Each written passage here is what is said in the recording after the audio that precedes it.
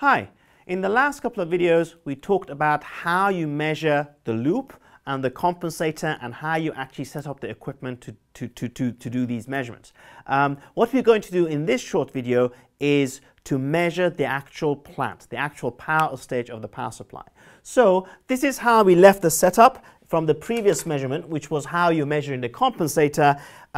My signal was being injected across the injection resistor. My channel 1 was connected to point A and my channel 2 was connected to point C. All I have to do in order to measure the plant is to remove this probe from this point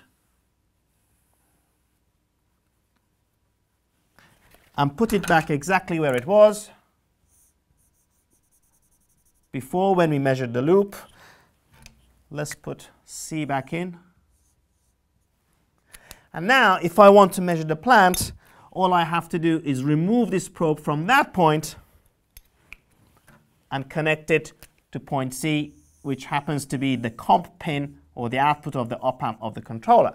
So now let's see what's going on. We are injecting a signal, just like always, across the injection resistor. However, we are now measuring from this point through this chip, through the plant, and we're picking it up from here. So what we are actually looking at is the gain of the PWM stage inside the chip, the gain of the PWM gain, and the plant. So in total, I now expect to see the plant and the PWM without the compensator. So if you go back to the setup, again, this is our standard buck converter that we are using. I have already set up the probes as I've drawn on that diagram. Channel 2 is connected to this point. Channel 1 is now connected to the comp pin or the output of the PWM. I beg your pardon, the output of the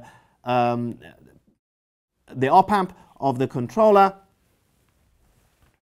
And here you will see the classic shape of a buck converter's power stage or plant. I have got some DC gain, and the reason for this DC gain is of course the gain of the PWM stage.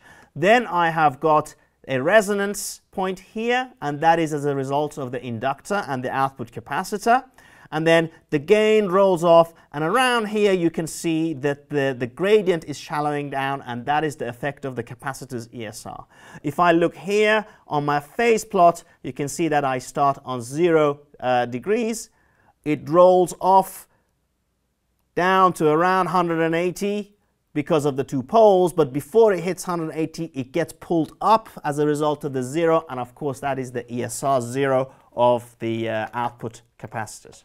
So to have a quick recap of what we've discussed in the past few videos, we first started talking theoretically about Bode plots and what they tell us about the stability. We introduced the concept of crossover frequency, phase margin and gain margin.